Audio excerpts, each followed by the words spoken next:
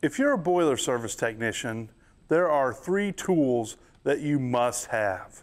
Now, granted, when you go into a plant or a factory, they're maintenance guys and they have screwdrivers and they have wrenches and hopefully they have ladders, so you're not hauling those in and out everywhere you go. But there's 3 things that you really should have. First, a multimeter.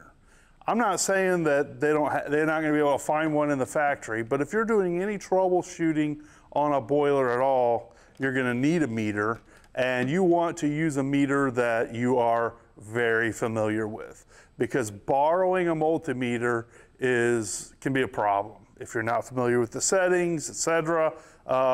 You know, some have plugins that are removable, some don't. Some beep automatically when you're doing continuity testing. Some you have to hit the select button to get the beep to work. You know, basically we want the home court advantage when we're using a meter because we need accuracy and precision. The second thing we've got to have if we're a combustion technician is a combustion analyzer. The days of just eyeballing combustion are long gone. We've got new emissions requirements, we've got higher fuel costs, so if you're going to touch the linkage on a boiler, even to reset air at low fire, better for the pilot, you've got to have a combustion analyzer to verify and document what you've done. We don't want to make carbon monoxide, we don't want to have incomplete combustion, we don't want to have unstable combustion. So the analyzer is going to ensure that we can, once again, verify what we've done. And the last one that's not as obvious, but it's combustion related as well and troubleshooting related, are manometers and gauges.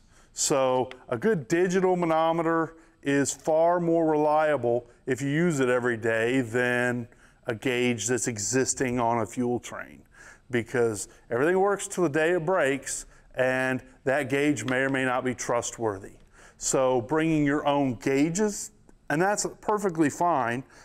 Bringing a digital manometer that's appropriately ranged for what you're testing, that in my opinion is better.